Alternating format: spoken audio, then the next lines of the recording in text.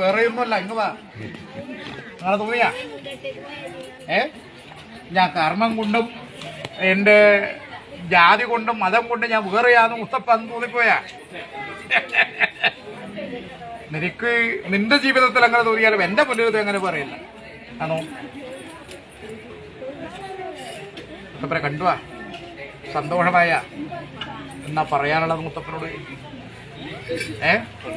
എന്റെ ജീവിതയാത്രയിൽ എന്തെങ്കിലും പ്രയാസം ഉണ്ടെന്ന് എനിക്ക് ഒരുപാട് ബുദ്ധിമുട്ടുകളുണ്ട്. ദൈവത്തിനറിയാം അല്ലേ? അകമണഞ്ഞ ഭക്തി വിശ്വാസത്തിന്റെ പ്രാർത്ഥന എന്റെ ദൈവത്തിന് എന്നെ തിരിച്ചറിയാൻ പറ്റും. കണ്ണകലങ്ങല്ല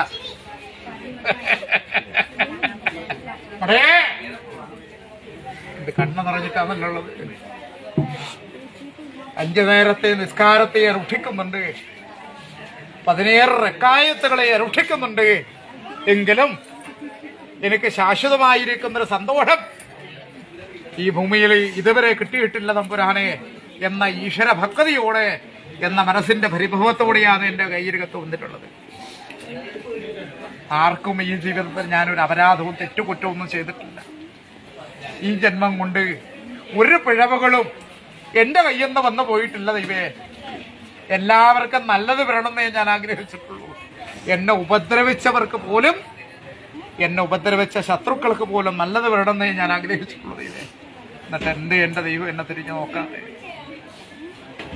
എല്ലാവർക്കും എല്ലാ സൗഭാഗ്യവും എന്റെ ദൈവം കൊടുക്കുന്നില്ലേ? എന്നിട്ട് എന്ത് ദൈവം എന്നെ ഇങ്ങനെ പ്രയാസത്തിലാക്കുന്ന എന്റെ ദൈവം? എന്റെ മക്കൾക്ക്, എന്റെ കുടുംബത്തിന് എന്തുകൊണ്ട് എന്റെ ദൈവം തുണയായിട്ട് നിൽക്കുന്നില്ല എന്നൊരു തോന്നൽ നിന്റെ ഉള്ളിലുണ്ട്. പരിഭവം നിറഞ്ഞ പരാതിയുമായിട്ടാണ് നീ വന്നതെങ്കിൽ കണ്ണു നിറയല്ല. പള്ളിയും പള്ളിയറയും മടപ്പരയും വേറിട്ടല്ല എനിക്ക്. ഞാൻ നിന്റെ നാഥൻ തന്നെ, തമ്പുരാനെ എന്നല്ലേ വിളിക്കുന്നു അല്ലേ? നബിയെന്നും മലയില് പാടുന്ന മഹാദേവൻ, പൊൻപല പാടുന്ന മുത്തപ്പനൊന്നും വെറുതെരുവില്ല നിങ്ങൾക്കുണ്ടാ. പള്ളിയും പള്ളിയറയും മുത്തപ്പനും ചേർത്ത് പിടിക്കാം.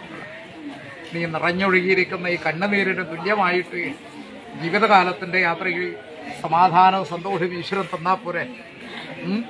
പറഞ്ഞ വാക്ക് പതിര് പോലെ ആക്കി കളയാതെ കതിര് പോലെ മുത്തപ്പൻ തന്നാ പോരെ. ഇത് വെറും വാക്കല്ല. എന്തുവാ? എന്റെ കുടമുടിയിൽ നിന്നൊരു തുമ്പയുടെ കതിര് പറിച്ചിട്ട്